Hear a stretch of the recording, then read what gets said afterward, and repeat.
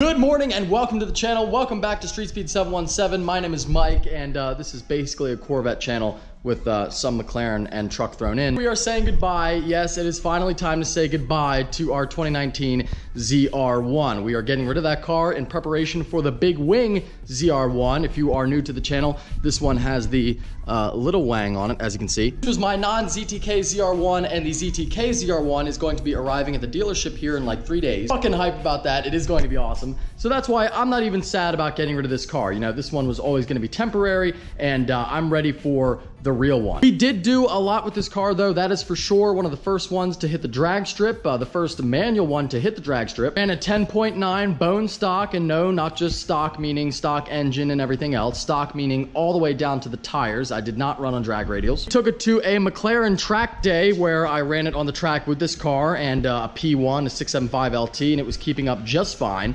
and doing really well. I really like the way it behaved on track. I can only imagine the ZTK Vet would be even better. And we were one of the first ones to dyno, actually I think pretty much the first one to dyno a new ZR1, and it made basically 670 wheel horsepower, which is very impressive. And we put on a Corsa X pipe and it made 700 horsepower to the wheel. And that really shows you how capable this platform is and the potential that it has, because with a pulley, an exhaust, an intake, and a tune, you're looking at like a 750 to 800 wheel horsepower car. The good news is now that I have my permanent ZR1 coming, we can start really modifying. The only reason why I've held off on doing more to this car because I always knew it wasn't staying. But being without that sound for a couple days is gonna suck. One thing's for damn sure, I have filled this car up a lot in the month and a half that I've owned it. I feel like I've honestly gone through at least, like at minimum, 20 tanks of gas. Like there's no way I haven't been to a gas station 20 times. I don't know why that is, but it's something. That woman just carried that baby up to that running lawnmower, and the guy didn't even hear them until she was like right next to him. That is, I feel like that is a really, really bad idea, and I'm not even a parent. So we are here at Phil's Body Shop, not at Whitmore Chevy, because we are picking up another car,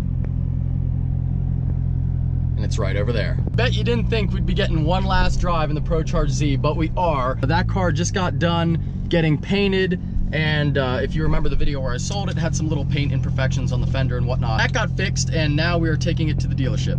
So here she is in all of her yellow glory. You can see, wow, yeah, look at that. Perfect job. There was a little crack there I showed you guys on video. That's done. Look at that down there. The paintwork is really good. That matches like perfect. Wow, really, really good paintwork on that fender. That is looking great. So the new owner is going to be happy, I'm sure. And that's all taken care of.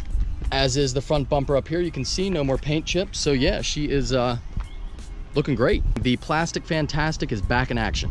Just got to casually open up our door bar here. Holy shit, it's hot.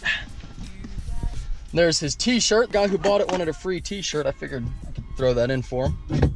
All right, let's do it.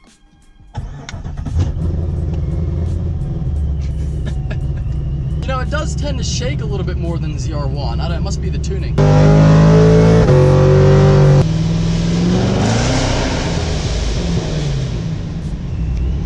Here we are finally at Whitmore after like an hour and a half drive, which it shouldn't be, but traffic sucks. This guy's checking out the Viper. He should buy it.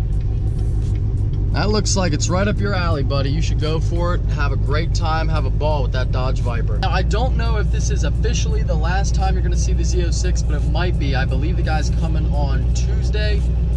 So by the time this video goes up, it might be gone for good. I'm totally ready to move on. It's different on video. Don't get me wrong, the car is really fast. It's an animal, it's fun, but having to own it and like you start it and the whole neighborhood fucking hears it, you gotta live with it every day. It's always in need of something. Like every 1,000 horsepower car is always going to need work and upkeep, and you have other vehicles, like trust me. There are reasons why I don't feel bad about letting it go. So those are the updates on the Corvettes, and here's a fun fact. For the first time in over 2 years, I am Corvetteless. I got no Corvettes. At one point, I had 3 Corvettes. I had 2 C7s, 2 C7Zs, and a C4. Currently, I got none. I have none at all, but I will be having another one soon. Hope you guys are having a great Memorial Day weekend. By the way, it's raining right now in PA. Hopefully it's not raining where you are at. So I don't have any vets at the moment. Like I said, another one is on the way. Should be here in like 3 days. So I dropped off the ZR1 at the body shop. Beaver picked it up, took it to the dealership where it's gonna be prepped,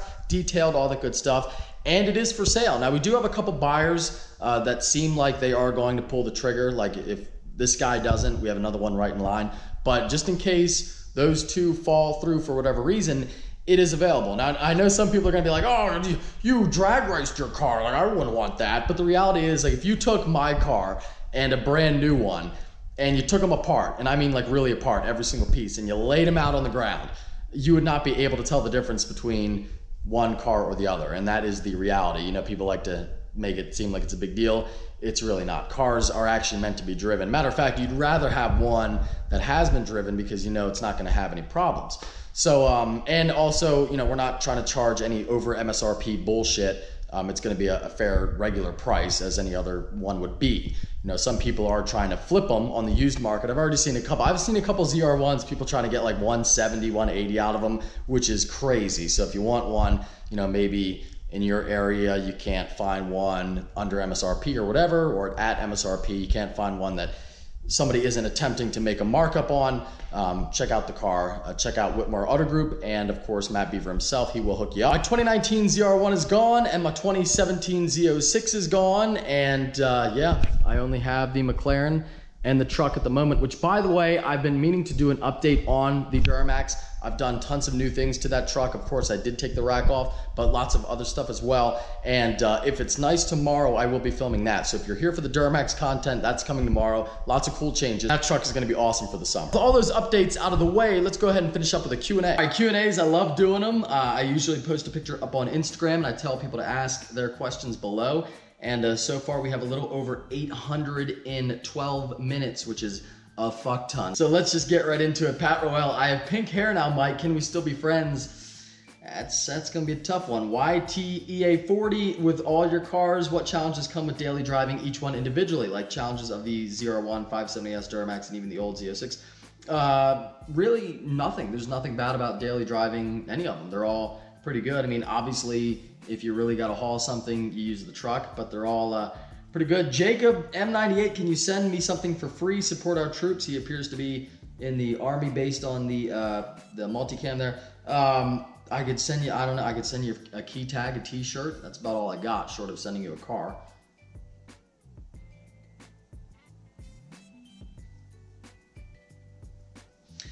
Can you please do gaming videos? I'd love to watch your content. And also, what are your plans with the Corrado? Well, Corrado's in the process of being built right now. Not really, just wheels and shit. And yeah, I streamed with Mikey the other night, OGzilla, on Instagram if you want to check him out. And we had fun. Fortnite, I mean, we got shit on constantly, but we had fun and people liked it. It was 4 o'clock in the morning and we had like 88 people watching, which was pretty cool. Are you gay? That's for me to know and you to wonder about. When will you get a project truck? Maybe this summer. I do want to get a cheap truck and do some fun shit with it. Will the Duramax get a new hood? No, I like my hood where it's at. What's your go-to meal at Chick-fil-A? Obviously, the spicy chicken sandwich. Want to race CRF 250R against your Raptor? Well, my Raptor's 700. I feel like that'd be a good race. What sports did you play in high school? Wrestling and soccer. When is the next quad video going to be? Soon. I really got to get it out there. Now, I did, like I mentioned, I modified the truck to haul the quad, so now I can haul it easily, and I will be taking the quad to some cool places. How do you feel about all your accomplishments at such a young age? Well, you know, I'm pretty proud, but mainly I'm not really that proud of myself. I just did it for, you know, mainly my mom, like having a single mom raising me, and to give, you know, whenever she needs anything, I can do it for her, you know, and that was pretty cool to get her dream car, which luckily wasn't a fucking like Rolls Royce or Range Rover, it was a Mini Cooper. I was able to give that to her last Christmas. So, you know, just being able to help my family if they need it, and being able to take care of myself and have the life that I have with my family, you know, my girlfriend, our 2 dogs. You know, it's really fun. We have a great house, and you know, I have pretty much everything I want. So, yeah, I'm very happy and very fortunate too. You know, YouTube is, I mean, I had a good job, like I can always get a good job, but YouTube is just something that happened for me luckily, and I work very hard at it, like don't get me wrong, but there's always an element of luck too. Like, you know, some channels blow up really fast. Some channels have good content and for whatever reason, they just don't blow up. So there is an element of luck too, and I recognize that. You know, I recognize it's not, you know, some of it is luck for sure. So I'm also very thankful that YouTube worked out for me. Are you still getting a Raptor? No. By the way, Ford announced there is going to be no V8 Raptor, no V8 option. So that rumor is dead. Therefore, your boy Mike will not be getting a Raptor. I'm not buying a V6 truck. I can't do it. I'm sorry, I can't do it. How many times do you shit a day? I mean, at least once. Out of all your cars, sorry, which is your family's favorite? My family's favorite. My mom likes the McLaren the most. I'd say mostly the McLaren, and just because, like, you know, my family's not super into cars, so like a McLaren being a McLaren and something that's like a supercar, it's like, oh my god, that's the coolest thing. What is your favorite American car? Corvette. Really, is that even a question? Will you ever twin turbo your Duramax? No, I will not be doing that. Let's see, get something different. If I drive to Hershey, can I have a ride? That's a negative Ghost Rider. If I give one ride to one person, then I got to do it for everybody. So I don't really do it at shows. Now, I have taken people for rides, as you've seen, but the only reason I will say no at shows, and I do feel bad saying it, but I can't, because the minute you do it for one, you got to do it for everybody, and then pretty soon you're running your car 50 fucking times down the street, and that is a recipe for disaster. What are your future goals for the channel? I'd like to hit 1 million subscribers. You know, I got a fucking fly going around in here. I'd like to hit 1 million subscribers, but, you know, subscriber number has never really been that important to me. I love the support, and seeing the number is cool, but as long as, you know, people enjoy my channel, and, you know, I try to upload something interesting every day, which is a challenge. You know, it is hard to upload every day, especially like wintertime, it's really hard. But I enjoy the challenge. So even though, you know, every video isn't gonna be like the craziest thing, but I really do like to provide entertainment for people. And it kind of falls into a routine. Like, there's a channel that I watch every day, and if they don't upload, it's like that throws off my whole night. So I like to upload. I like to try to upload every day for people. What color is the ZTK car going to be? It is going to be orange, same as the current car. What happened to your guys' Top Gear spinoff? We made 2 episodes. The second one didn't really do that well, and Troy and Nick, you know, we're all very busy. So I would still love to do another episode at some point, and I'm looking very much into doing a series this summer and starting it up. So I'd like to do a series where we can film the whole thing and we'll have episodes already done, and then we can release them on a weekly basis. That's what I would like to do, but I would film it all ahead of time and then release it. Maybe even we film in the summer and then release it over the winter would be cool, and that would kind of help with that content that inevitably slows down in the wintertime. So I'd love to do that. I would really love to do that, because Top Gear is my favorite show in the whole world. That's what got me into cars, you know, for sure. And, you know, I'd love to do like a cheap truck challenge, some other crazy shit. The other hard part with that though is like the legal aspect. Like, I would love to build a boat, like an amphibious car, and we all try to do that as a challenge, but like, where the fuck can I do that and not get arrested? So that's the tough part about doing that kind of stuff, is getting the clearance and the legal side of it. But I would love to do it, and I definitely will. Is this always going to be a Corvette channel, even though you are running out of Corvettes? That's relevant based on what happened today. Yeah, you know, and I've seen comments like, oh, you don't make videos on the Corvette anymore. Well, I made a fuck ton of videos on the ZR1. I was the only person making ZR1 videos basically on the internet. I mean, first the dyno, first drag strip video, you know, running 10s in a manual on the stock tires, ran a track day with it. So I did a lot of stuff with the car, modified it. The only reason why it slowed down over the past like week or two is because I'm just waiting to get my new one in, and then I'm gonna restart. So that's all it is basically. And if I feel like, you know, I'll make a shit ton of videos with something and then people get tired of it, and then the minute like I don't for a week, people are like, oh, what happened to that car? It's like, well, shit, I just did a fuck ton on that vehicle. That doesn't mean like it's going away forever just because you don't see something for a while. Like Duramax, quite frankly, I haven't had a lot going on with that truck, so it hasn't been on video for like a month. But you know, yeah, I mean, it's always a Corvette. Like, don't get me wrong, I've said it multiple times. I do like the McLaren. I actually will admit that I like driving the McLaren more than even a ZR1, just by a little bit, just because like it's a really fucking good car, and it's I know it's hard to hear that, but it really is a great car to drive. But there are definitely aspects of the ZR1 I like better, and I still like, I adore Corvettes. Like, I wouldn't spend 150 grand on a ZR1 if I didn't love them. Like, I really love them. Like, I've already had a number of C7 Corvettes, and I'm still shelling out the money for a ZR1 because I do love them, and they're fucking great. And the ZR1, having a manual 750 horsepower car is, you know, one thing that the McLaren doesn't even come close to. And the sound, like the McLaren sound is nothing compared to a fucking ZR1 or even a base model Corvette. So yeah, it's always going to be a Corvette channel. Like, there's always going to be a Corvette. When I do a project build this summer, it's going to be another Corvette. So, you know, that's what I love. So just because there's something different to being this car and getting a new McLaren, just because there is another aspect doesn't mean that the other aspect is going away or that it's bad. It just means that there's something different. You know, that's all. There's content for everybody, really. And, you know, a lot of people don't, this car, it doesn't come through that great on video. You know, it doesn't really sound that good on video.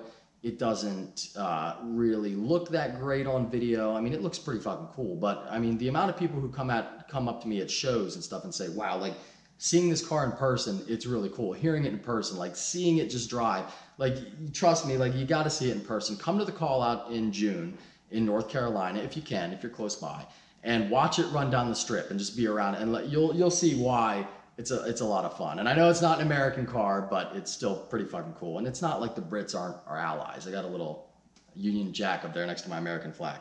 So yeah, I mean, it's a cool car in its own right for sure. And it's all car shit. Like, I love all kinds of cars just because, you know, Corvettes are my favorite still, and they are still my favorite. Corvettes, it'll always be my favorite car. You know, that doesn't mean, like, I'm very much considering getting a GT500 when it comes out. So, you know, I like everything. Anything that's a cool car, I'm down for it. You know, I'll try it out, I'll get it, and that would be really cool. And I get a lot of people asking about that. I would absolutely consider a new GT500. What's the gayest thing you've ever done besides own a Volkswagen? The gayest thing I've ever done, that's probably it. You talked about a new Corvette the other day. Do you plan on pre-ordering it when Corvette releases more info? If they make a new C7 version of the Corvette, I probably won't get it, just because I feel like the ZR1 is really the ultimate Corvette. Now, maybe they will make like a track car, like an NA track car, but I will absolutely be pre-ordering the C8 Corvette. I mean, I'm already on a list, obviously, but because I am the Corvette collector, but I'm very, very excited for that car, and I can't wait to hear more about it. That, I think, I mean, imagine how good the C7 Corvette is, and it's not like in the past. You know, in the past, like, a C6 Corvette was a good car. It was always a good car. But then it always had that extra piece at the end. Well, it's a good car for the money, right? Now, the C7 Corvette is just a good car, period. It's not for the money. It's not like it has a shit interior anymore. It's not like it's not refined. The C7 is just a good car. So the C8 being mid-engine is going to be a really, really good car. And I can't wait to, like I said, I can't wait to hear more about it. What has been the scariest moment for you in a vehicle, whether it be one that has been on the channel before? Scariest moment, I really haven't been scared in a vehicle ever. I mean, I don't really drive outside of my limits, so I don't put myself in situations where I've been scared. I mean, being on the track for the first time was actually a little bit scary, I'm not gonna lie. Like, I thought I was gonna go out there and have no problem. But when you're doing a $170 on a straightaway and you're coming up to the third braking sign, and like you're just hammering the brakes, like, you really have to trust the car. And that's something that you never do on the street. Like, on the street, there's some times where you go around a corner, it's like, oh my God, like, I almost kind of went off the road there a little bit, and that's like no big deal. On the track, like, if like, let's just say for whatever reason your brakes don't work, like, you're probably gonna die because you're gonna hit a fucking wall at 170. So yeah, that was why, and it goes against your brain because your brain is telling you to brake. Like, when you're on the street and you drive, you know, you'll see a curve coming up and your brain tells you when you have to brake, and it's very easy. Even if it's like you're holding on, like, your car can easily do it provided you have a decent fucking car. On track though, like, your brain, because, you know, the human body and the brain is interested in self-preservation, so the brain tells you to brake when your judgment, when your hand-eye coordination tells you to, so that you have plenty of time. But if you want to go faster around a track, you have to turn that off. So you have to ignore what your instincts are saying, and you have to keep going and keep going and keep going. So your mind is like screaming at you to brake, but you're not brake, but you know you can't brake yet, so you have to wait really long. So that was pretty tough. I got airborne in the McLaren once on a back road. Like, I totally misjudged how tall a hill was, And I went airborne in the car and came down, but honestly, it's so stable, like it wasn't really that. And when I say airborne, it was like a couple inches, but I felt like everything was definitely not on the ground anymore. So that was, I mean, that was pretty wild in its own right. Let's pick a good one here for the last one. I have a tendency to ramble on, but I love doing these just because I feel like it's just casual talking. You know, it's not, I don't edit these. It just, you know, whatever I say. So let's find a good one here. Let's see. A lot of questions. A lot of, I mean, it's very similar stuff. So a lot of it's I've already answered. And let's see. Do you see getting a Lambo in the future? Definitely not after having a McLaren. I would not own a Lamborghini. Ever gonna have kids and trade up to a minivan? I mean, I definitely am gonna have kids, but I will not be trading up to a minivan. I've never understood that about guys. You know, people be like, oh, you got kids now, you gotta get rid of your toys. Why? Like, why can't you have your fun car and then also like a fucking minivan or whatever you gotta have? Why do you gotta sell one? I never understood that. Let's see. Come on, there's gotta be something interesting here and totally different. Here's one, a little bit of drama here. Did you see the new 1320 video where the Demon versus ZR1, the guy on there called you out? I did not, but I've had a couple people message me, and it's some Demon. I think I don't even know who it is, but I'll race any Demon. I don't care. Like, I don't care if it's in my ZR1. Any Demon on the street, I'll fucking destroy it. Any Demon on the strip, actually, I'll probably win too, as long as it's not SRT mush. Now that guy, I mean, I'll still race him for fun, but I'll get shit on. But every other Demon out there I've seen is only running like, I've never seen anyone actually get 9s with its stock. I mean, I've never seen that yet. So SRT mush, obviously running 9.3s is insane, but every other Demon out there is not doing so hot at the strip. So I mean, I ran a 10.5 at 141 in this car, and that was spinning, so the mile per hour is there. This car would run 9s. The ZR1 on a drag radial would probably run low to mid 10s. So I would totally race a Demon on the strip or the street. The street's not going to be good for a Demon. We know that. It's not a roll racing car. I just love to get the Mopar guys going. I'm really not that big of a douchebag. But anyway, hope you enjoyed this upload. If you are stopping in for the first time, please subscribe. Take care. Have a great day.